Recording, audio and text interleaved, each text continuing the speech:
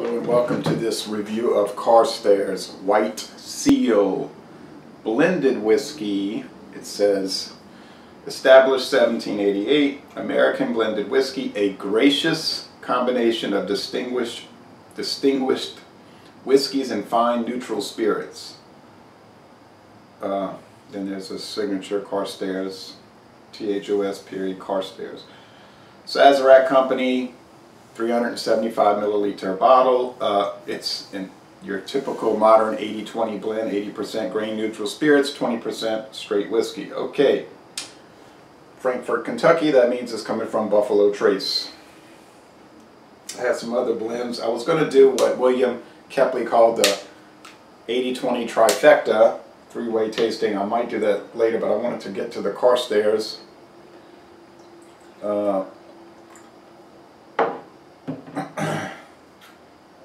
I've tried these three.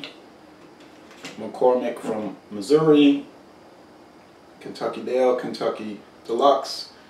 Haven't tried 75 South. Those are all Sazerac as well as this one. And then Heaven Hill blended Kentucky whiskey. That is from Heaven Hill Distillery in Kentucky. Okay. Let's line this up. I bought this. Okay, let's see the date first, guys. The 256th day of 2013. And they make this in big, this comes also in big bottles, the typical normal size glass bottle as well. Okay, from what I could find out, it was a Philadelphia distillery. There used to be a fairly good number of Philadelphia distilleries. Prohibition hit, pretty much destroyed the company along with thousands of others, wine, beer, and liquor companies. Was bought up after Prohibition and then eventually turned into a blended whiskey. At one time, like 70-30, 75-25, now 80-20. I was looking at some old ads from the 1930s or 40s, and it was like 86 proof straight whiskey. Okay, so it's been, like a lot of these old venerable brands, it's been degraded down to just a, what we'd say, a budget price, value priced blended whiskey, which they talk about on the Sazerac website. It's a description of those, all their brands, and how they are designed for people that are looking to save money. Okay, they did find out that the white seal label, there's a white seal with a red ball, inside a red ball with gold trim. This was started in 1940. The Carstairs name, from what I could find out, was trademarked in 1893, but they're saying that it was established in 1788. So there may have been a brewery there since a distillery there since 1788. Then it transformed into Carstairs.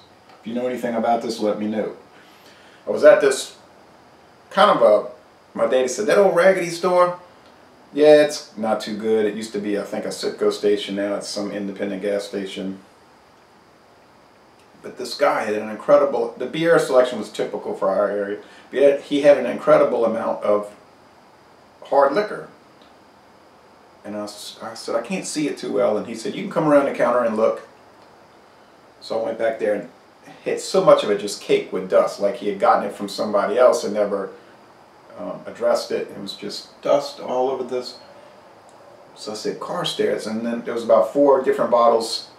This one had the nicest looking label, wasn't too chipped up. They also had this Anzac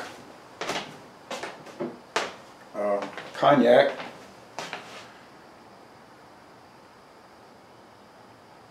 You can see that label's fairly deteriorated. I don't know if they were in humidity. I think this bottle's from 2012, the 101st day of 2012 at 11:56. Okay, yeah. Looks like that's the case for the Anzac. That's another story for another day. I said, look, and then he had some scotch. A bottle about this size, or yeah, maybe, yeah, about 200 milliliters. And every time you picked it up, you could hear a bell tinkling inside the bottle. It was strange. And he said, I'll give you that for $12. I said, nah. But he sold me this and the Ansac together for $7. He said, I'll sell those together for $7. I said, good idea. They're covered with dust anyway. Trying to get rid of it. He said, yeah. So I'm going to have to go back and revisit that place and see what else, what other little treasures there are. So $7 for this and that together for two things I may never see. I did see Ansac at another place, but they wanted a ridiculous amount. So I told them, never mind, keep it on the shelf for another 12 years. Whatever. I didn't say it like that, I was thinking that. Nice alcohol legs dripping around. Amber, a little lighter amber maybe than you normally see. Maybe. Probably not too different from these two. Maybe the same. It might be the same whiskey 1, 2, 3, 4 times for all I know in different label, bottle designs and labels.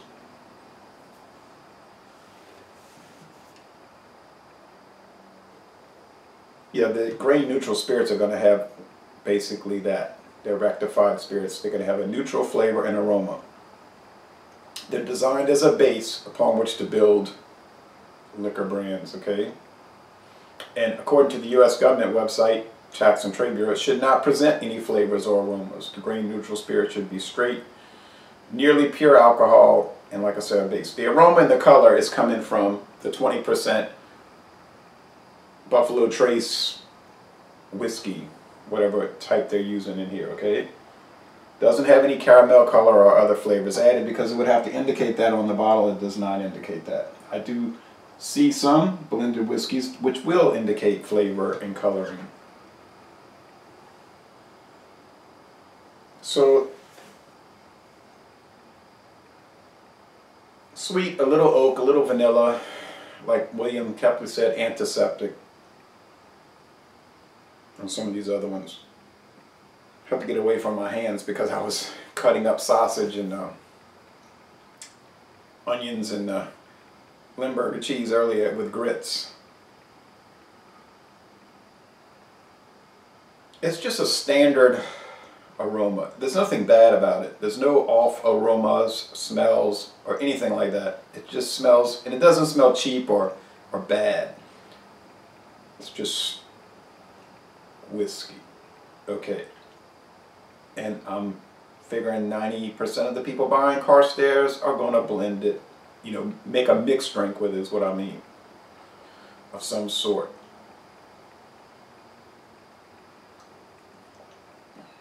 And it's highly unlikely they're going to do a taste test. Well, it's about 5:45 a.m. by the way. Heading towards 6 a.m.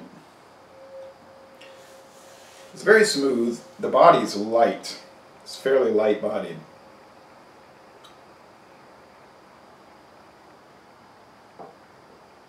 That may appeal to you.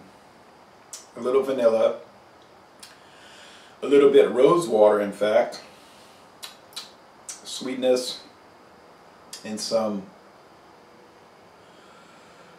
white oak, I guess, but it doesn't taste like there's any char. If those barrels are charred, they're probably very lightly charred. And more than likely they've been there reused. Okay, Sazerac. They sell extremely expensive whiskeys, rum, brandy,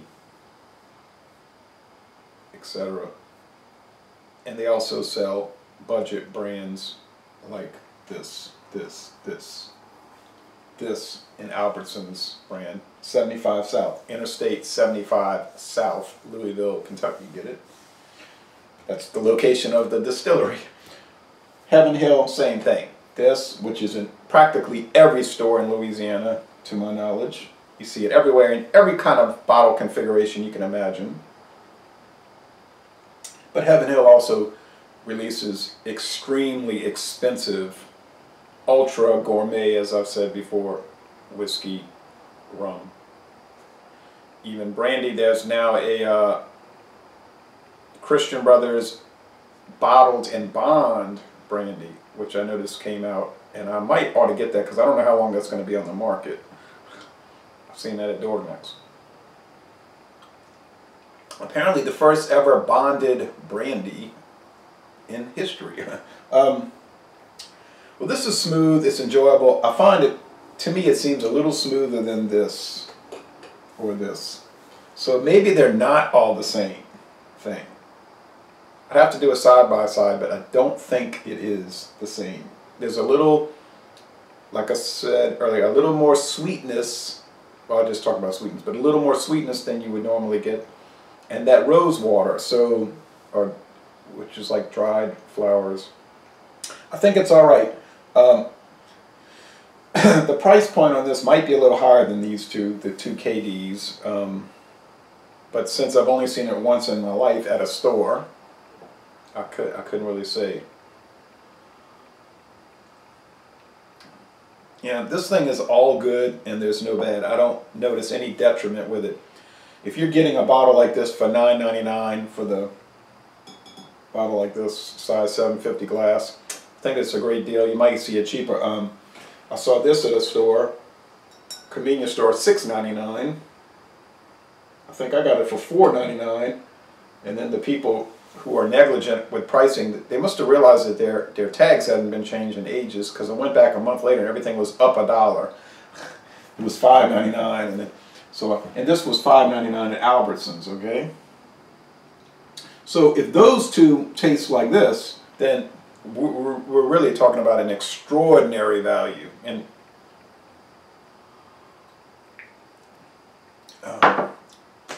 it's fine by me. So if you know anything about Carstairs, hit me up in the comments. Thank you for watching this video production.